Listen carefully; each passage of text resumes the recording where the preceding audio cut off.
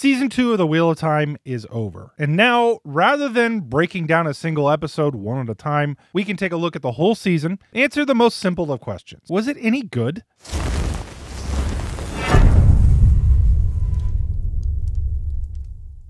Before we get into the review, if you don't mind, take a moment and give the video a like and subscribe to the channel if you enjoy Wheel of Time related content. A good percentage of you that watch these videos are not subscribed, and you're going to miss all of the coverage of Season 3, as well as tons of book lore videos and breakdowns of this past season. Let's talk about Season 2. I think it would be a bad idea to begin talking about Season 2 of The Wheel of Time without first starting with Season 1 and where we were at coming into this season. Season 1 was up and down, with some highlights and some serious lowlights. But the general consensus was that the sum of the parts was not as good as some of those individual parts. Season 1 didn't always work as a whole. And by and large, for a bunch of different reasons, COVID, actors leaving, delays, a VFX worker shortage, all of those were reasons. But Season 1 ended on a down note. Now, Season 1 was by no means terrible. I recently rewatched it, and there are some very strong moments and some strong performances. But it wasn't what I and many other Wheel of Time book fans had hoped for out of the first season of the show. The final episode of Season 1 left us with a lot of serious questions about the future of the characters, as well as the direction that the show would take. Which brings us to Season 2. After almost 2 years of waiting, I would be lying if I said that I was not nervous for what we were going to get and for the future of the TV show. The streaming environment, apart from even Amazon alone, is not in a great place right now. The writers were on strike, the actors are still on strike, and great shows on all platforms are getting canceled left and right, as the crunch of monetization on streaming services has been felt across the industry. You couple that with the poor reception to the end of Season 1, and we are at a place where, in my opinion, if the first few episodes did not hook new viewers or leave a good taste in people's mouths, then it was possible that Wheel of Time would tank as a show and end after Season 3. And while that is certainly still a possibility, I am far more hopeful than I once was, as the reception both critically and among fans has been largely positive. The show, unlike after Season 1, is actually gaining momentum rather than losing it now that it's over. This is the complete opposite of what happened at the end of Season 1, and it bodes well for the show's future. So that's the context, but let's break down the season. Was it good? Was it bad? Do I think the season was a success? Unlike Season 1, was it better than the sum of its parts? Well, as with all of my reviews, let's start with the things that I loved from the season, and there were many. First of all, I want to call out the performances. Some may call it hyperbole, but I watch a lot of shows, movies, and I'm very critical. I actually have a movie review channel. I'm intrigued by the skill that it takes to put together shows like this, so it's always very interesting to me, and I analyze how well they do. Wheel of Time has one of the best ensemble casts with some of the best performances I've seen on a TV show. And that is not to say that all of the performances are standouts, but there are so many standouts, it's actually shocking for a TV show. Madeline Madden, Zoe Robbins, Rosamund Pike, Faris Faris, Natasha O'Keefe, and Kate Fleetwood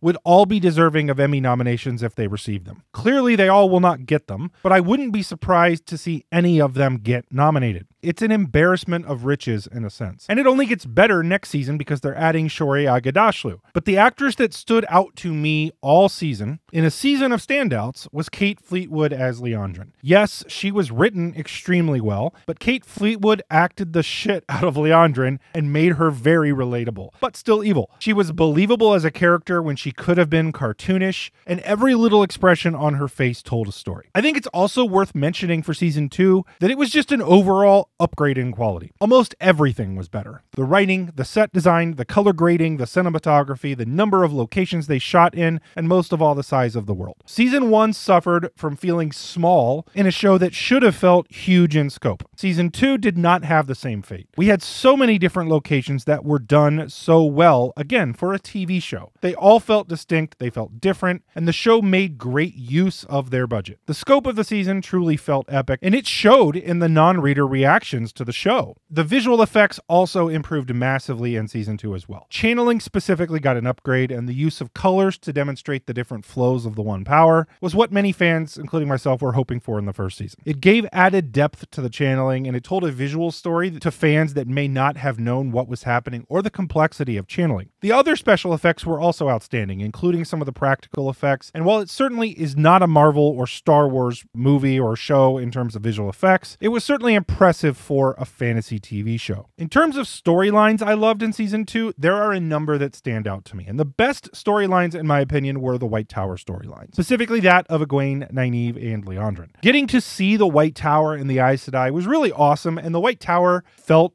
actually large in size. That wasn't the case in season 1, and I hope they continue to expand upon the size and scope of the inside of the White Tower as the seasons progress. Nynaeve's storyline was great at the beginning of the season, with her time in the Arches being an absolute highlight, as well as her on-screen interactions with Liandrin. Egwene became a highlight towards the end of the season with her captivity, the interactions with Rhaena. That was done so well, and it's such an integral part of Egwene's development as a character. I really needed that to be impactful for me to end up liking the show, and I think it was. Liandrin was just a delight. I never knew that I would love watching a villain as much as I did her. She was relatable, but also awful. I loved her and I hated her at times. I empathized with her. Her actions felt impactful and believable, which I think brings me to another strength overall of the season, and that was almost all of the villains were done well. The Forsaken, specifically Lanfear and Ashamael, were done spectacularly. They felt like their book versions, and their actions, while evil, also felt like they made sense, and they were far from being mustache-twirling villains. It made them compelling, and they were one of my favorite parts of the season. Some other plot lines I enjoyed in the season were every single scene we got with Varen. She was fun, it felt like Varen, and admittedly, she did get off to a slow start for me. I wasn't convinced after the first 2 episodes, but once we got to the tower, she felt exactly like Varen to me. Mira Sayal did amazing. Kyrian was also fun to see. The introduction of Olvair as Moiraine's sister was a good idea, and it was actually compelling, and I love how they've set that up for future plot lines there. In general, the future seasons of the show are very well set up by this season. The pieces are in the right places, and they have overcome the rocky ending to last season, but that doesn't mean I loved everything. So let's talk a little bit about what I did not like this season. And I really wish I could say I loved every part of it and that it was without major flaws, but I can't say that. As I've done with my other reviews, I will try to separate some of my criticism here. As a book reader and massive fan of the books, I would be lying if I didn't say that every single change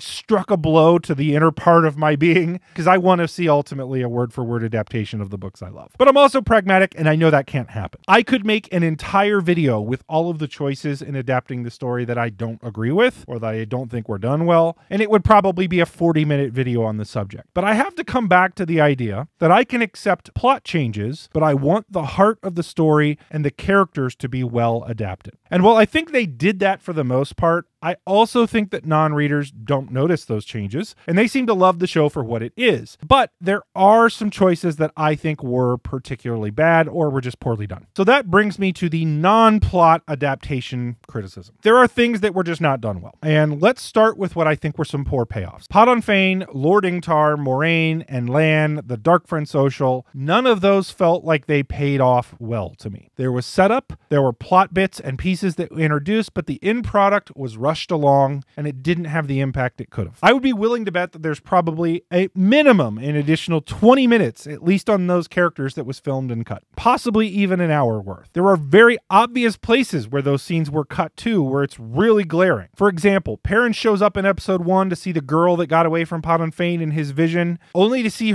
him carrying her shirt in the next scene. Obviously, there was something cut there where he found that. I think Ingtar's sacrifice had some major stuff cut in the final episode for time. Maybe they felt like it hadn't been earned. Because of this, though, none of the scenes that we did get made as much sense as they should have, and the characters and any development that they may or may not have had was completely lost. This shows up a lot to me in what a wasted character Padan Fain was. He's not currently following anything like his book plot, and that's a shame because I think his book plot actually adds a very cool element to the story. We never got any resolution or any explanation about how the group of people attacked in the throne room in the end of season 1, as Padan Fain was stealing the Horn of Valyr, how they all survived, including Loyal, who was stabbed with the Shadar Logoth dagger. Uno was stabbed with a Murdral sword, but we just kind of yada-yada'd past that. And speaking of that, how did Podonphane get the dagger? When did he get it? Is he attached to it like Matt was? It doesn't appear to be. He was easily able to part with it and just give it to Matt there in the final episode. Again, these things aren't major problems, but they're losses on what could have been to me. I think they fell into the trap of needing to keep their A-listers busy as well, so they manufactured a plot line for Moiraine and Lan that I frankly hated. I know other people love it. I hated it. Mostly because I think Lan had a very boring plot line that lasted way too long during the season